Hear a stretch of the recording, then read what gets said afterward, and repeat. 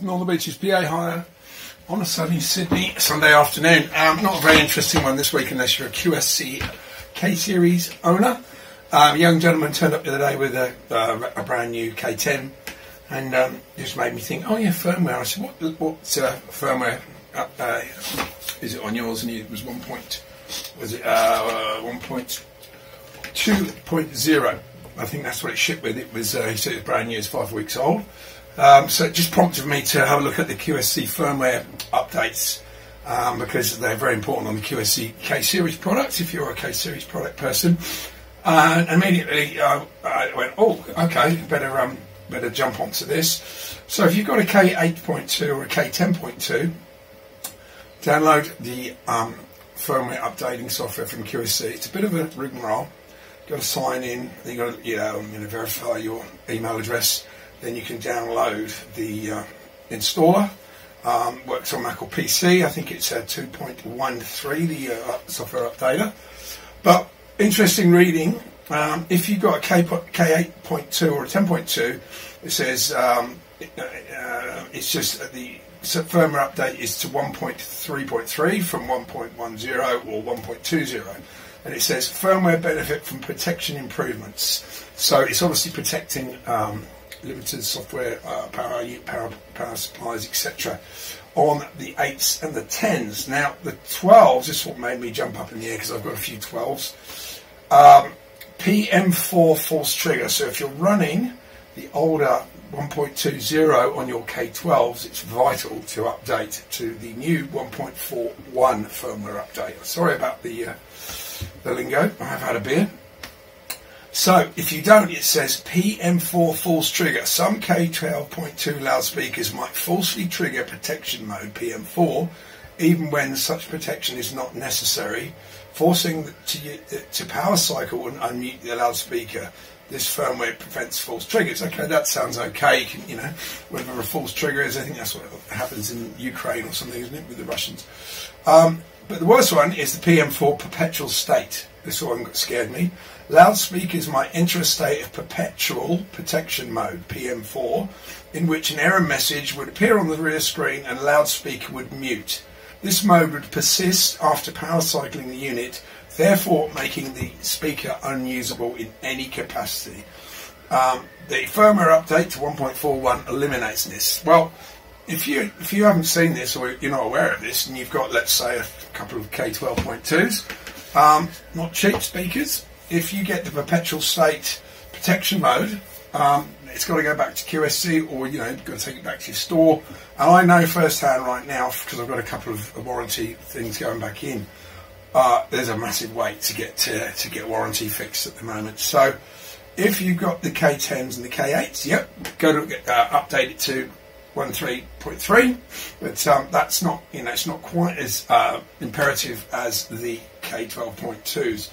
Because I remember a couple of years ago when the first updates came out on the firmware, I had a few people contacting me going, my power supply's dead, my K12 especially was just cooked.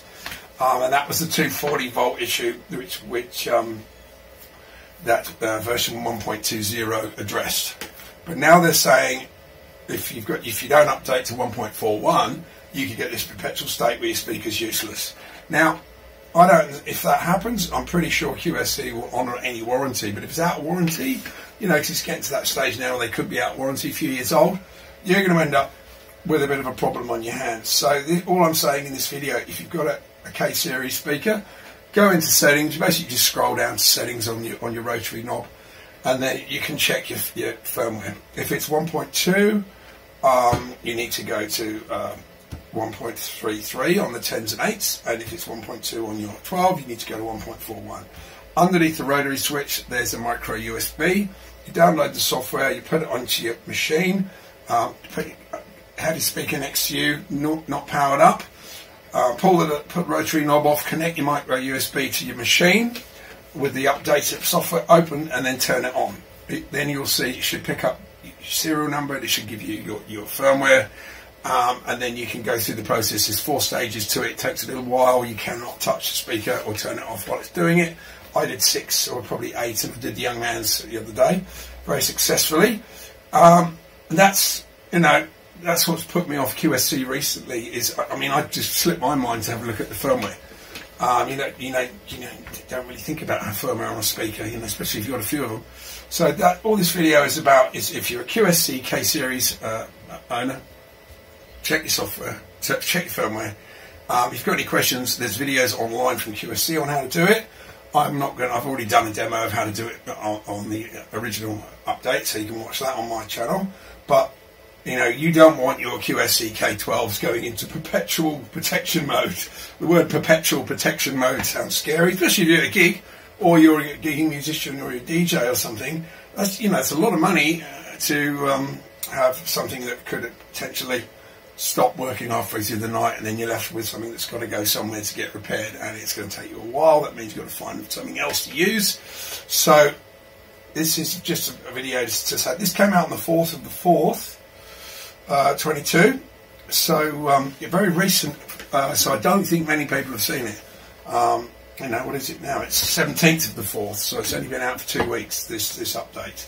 So I doubt many people have done it. So if you own a QSC K series speaker, jump in, have a look at the documentation first, follow the stages critically to get it right. You don't want to be bricking the module, you don't want to be messing about, don't do it with your kids or your dogs are in the room. I sat very quietly and just did it very methodically to get them all right, because you don't want to be causing trouble and bricking your module. So this is just a very simple video. Joel at Northern Beaches P8 Hire. If you're on the Northern Beaches, I'm happy to update the firmware for free. So I'm a dealer for QSC, and I'm sure they'd rather have someone that it's got a point of contact with QSC rather than a customer. So if you've got a QSC K12 or 10, you want to bring it to me on the Northern Beaches, Sydney, happy to do it for free. Like to meet you and show you the ins and outs of how to do it, and then inform other people. If you've got friends with QSC K.2s, please let them know, because the less it's going to water the brand down if there's lots of warranty problems. It's a bit like I think JBL had a massive, the quality control went down on the Eons and stuff. They were getting 30% returns on, a lot of dealers were like, whoa, we don't want to touch those speakers anymore. It'd be horrible if QSC went the same way because they're such a good product. But they are quite, they are, in need of, you've got to constantly keep an eye on these things now, which I'll try and do. Luckily, it's been out for 2 weeks. I did mine the first 7 days. I just came in from the pub, had a beer with the wife. I thought, oh Christ, I better do that video just to give people a heads up. So head to QSC, have a look at the info. If it's right for you, got the right speakers, make sure you do it correctly, or give us a shout, Northern Beaches PA Hire, northernbeachespa@gmail.com, or go to the website. And I'm more than happy to talk you through it or give you a hand. That's enough today. All the best. Over and out, Northern Beaches PA.